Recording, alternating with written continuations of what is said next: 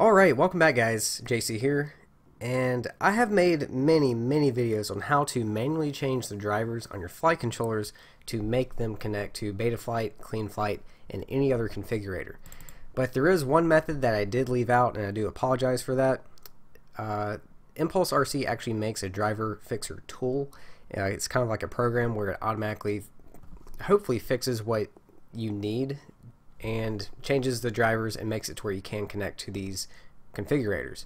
So if you watch this video and it still does not work and you have not watched my videos on how to manually change drivers, then look in the description below and I'll leave links to those videos so you can try it that way as well.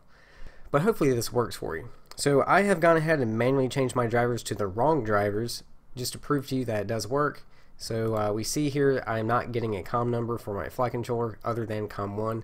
That's the wrong one, so it's not going to let me connect. Sometimes you will see another COM number and it still will not let you connect. So hopefully this tool will fix that problem as well. So what we want to do is, if you go to dronetrest.com, you know what, don't worry about this link. Look in the description below and I'll have this link for you there. Once you come to this page, you want to click on Impulse RC Driver Fixer Tool, download it, and then once you have it downloaded, then unpack it. And once you have it unpacked, I've placed it right here, and you should see something that looks like this. So let's go into it. We see here it's fixing the serial ports, entering the bootloader. It's going to do something with the DFU. And success, driver's fixed. Let's close this out.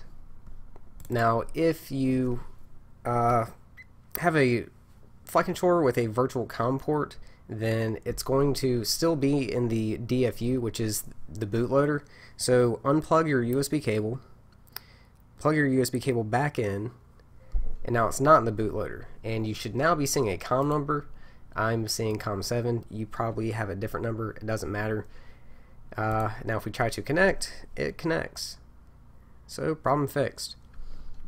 And that's going to do it for this one, guys. So hopefully either this video or my other video where I show you how to manually do it, one of these ways helps you.